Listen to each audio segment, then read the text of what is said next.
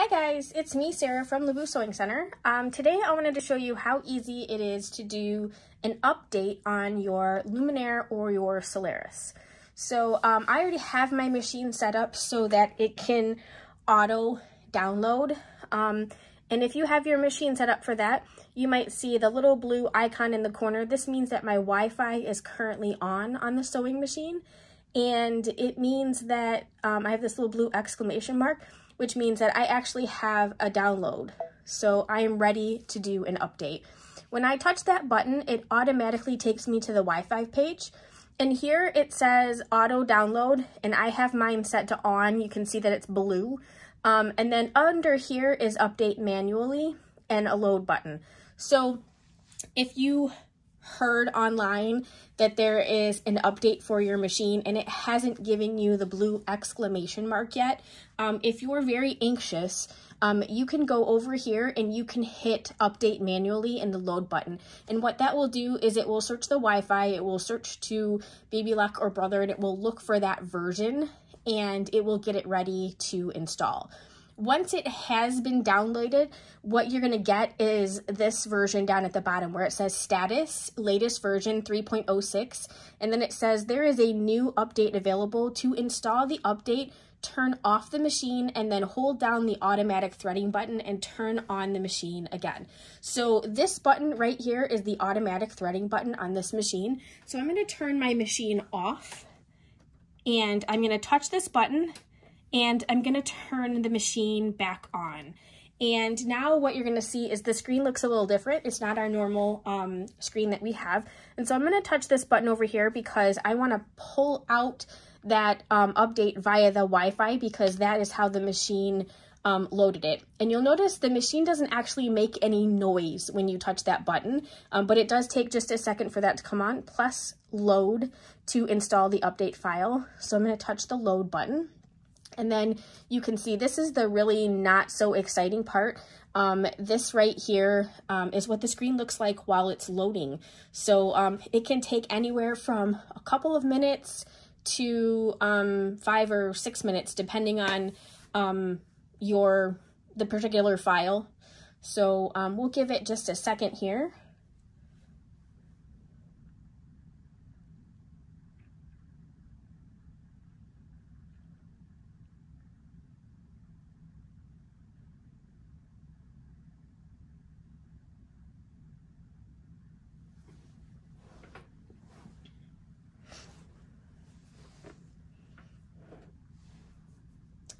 If you don't want to watch the whole part while this is getting to the percentage here, you can go ahead and fast forward to the end of this video where I show you what the screen says, which is basically you have successfully completed your upgrade. You can turn your machine off and turn it back on.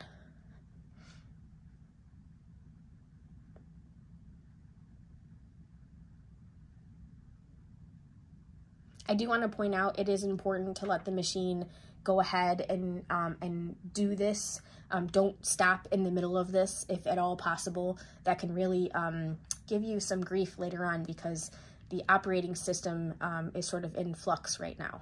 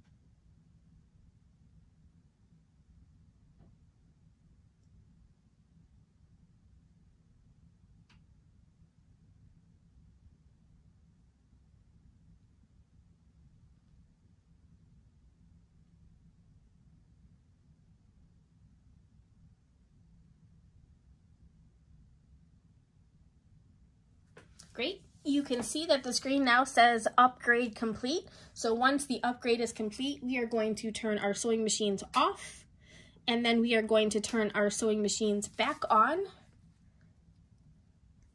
And oftentimes we're going to have a user agreement that's going to pop up here. So it says, please read the end user license agreements prior to use. So you can select OK, and this is what's going to come up here. It's basically talking about the terms of use of your sewing machine. This one has 4 pages to it. You can just hit the close button if you're not interested in reading it. But that's it. That is how you actually install the update once it's been downloaded to your machine. I hope this is helpful. Thanks a lot, guys.